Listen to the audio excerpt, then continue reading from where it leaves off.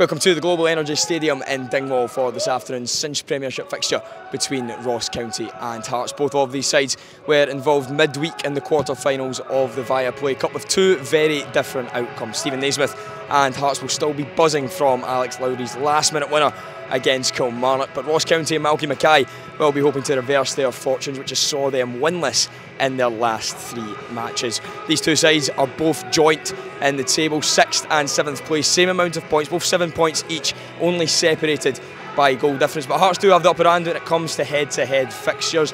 Ross County have failed to beat the Jambos in any of their last 12 attempts and even suffered a 6-1 defeat the last time these two sides met back in April. Hearts make two changes to the side that beat Kilmarnock, including a second league start for young academy graduate Aidan Denman. 4 changes to the Ross County side that lost midweek to Aberdeen, with top scorer for the season Simon Murray dropping to the bench. If you want to stay up to date with everything going on in Dingwall this afternoon, then head over to PLZ Soccer's YouTube channel for our live Saturday football show.